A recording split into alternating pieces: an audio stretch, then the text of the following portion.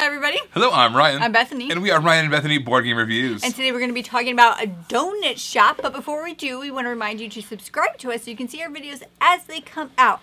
Now, Donut Shop is designed by Jeffrey D. Ellers, and it will be published by 25th Century Games. You guys, I have worked in a bakery some of the best years of my life because there's no better way to start a morning than by opening up a fresh batch of bakery goods. And that is true with this game as well. There's no better way to start your day than by playing a game of Donut Shop. This is a tile-laying game where you're trying to set up a row of donuts the best way you can so that you can box them up and sell them and make some money. Let me show you how to play. Alright, here's our setup for Donut Shop. Over here, we have our tile dispenser. We have a couple of face-up choices there, plus we have all the random ones back behind. Similarly, over here we have our napkin dispenser, which has all of our face-down cards. We also have a row of 2 cards that we can choose from face-up. We have a whole bunch of money which we're trying to earn, that's our victory points. And then, of course, we have our main starting tile. This is basically our donut display case. What you're going to do is you're going to start off with 1 donut tile.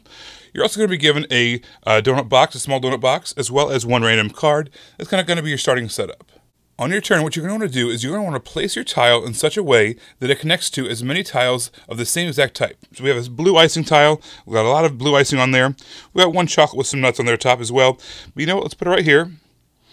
What's going to happen is we're going to get 5 cents per donut matching what we're kind of going for. So in this case, we're going to get 15 cents for the donuts on our specific tile.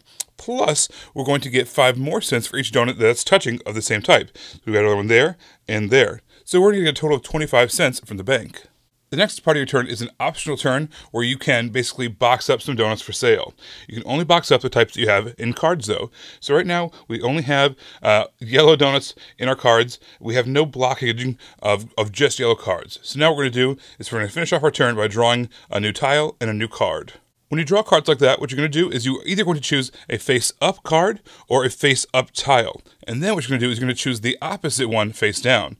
So let's say we have a good blocking over here of those blue ones that we just placed and yellows that we have matching up to it. So let's go ahead and take this blue card. It's going to match up nicely with the box. And then what we can do is we can take a face-down donut tile. All right, and that's going to be our turn. Coming back to our turn, let's say everybody else play their tiles. What we're going to do is we have this tile now. We can place it wherever we want. Once again, let's go ahead and place this in such a way that we can score some money. So again, we're going to get our 10 cents for the donuts on the tile by declaring the blue, but then also we're going to get some additional points based off of the ones that we're connected to. Alright, so now this time around, we can actually box up some donuts. So what we do is we discard the cards we want to use. In this case, we've got blue, we've got yellow, and we've got our box. This is a small box.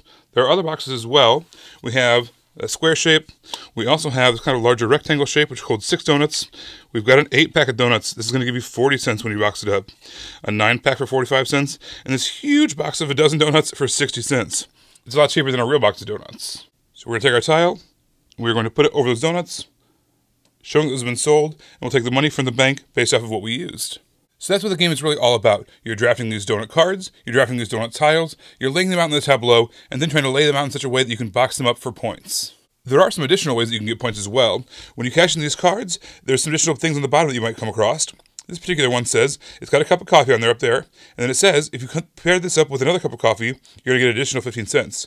If you're able to pair this up with 3 cups of coffee, you're going to get 25 cents. Also, there's some cards that come with toppings on the donuts. So for instance, we got over here a maple donut.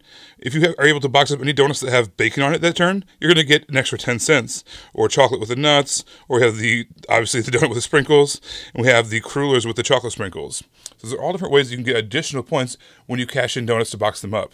So there are all different ways that you can get additional points when you cash in those cards and box up donuts. The game gets really exciting once there's a whole huge tableau layout in front of you, and then you're trying to place those large, big donut boxes to get the maximum amount of points. So the game is going to end when you either run out of cards or the donut tiles. At that point, you count up all of your money, and whoever has the most money wins the game. I really liked how they went above and beyond in this game, right? So you have the orders that you're trying to fulfill.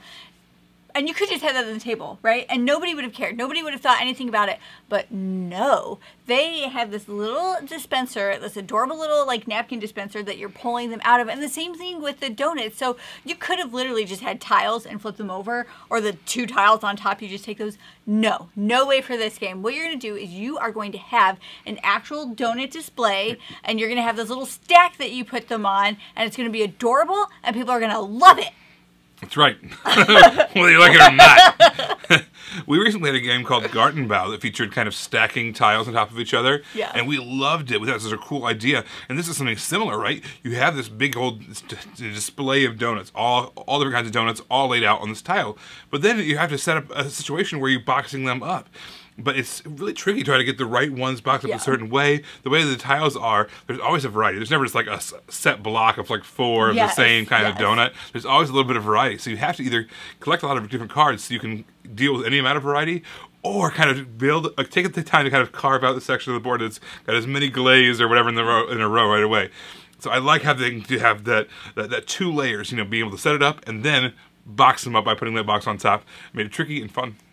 Yeah, and speaking about planning ahead, right? So it's all a shared board. You don't have your individual boards. You have one major board that you're sharing with everybody. And so you may be planning ahead, but your opponent may also be planning ahead in the exact same spot that you're planning ahead, Ryan. And then what ends up happening is they put a box of donuts where you were going to put a box of donuts, and then they ruined everything. But for some reason, I really enjoyed it. I had to straighten my hat here, just make sure it's just right, you know. Like, basically, you have to plan ahead. You can't just willy-nilly play it, but you need to plan ahead so your dreams can be squashed.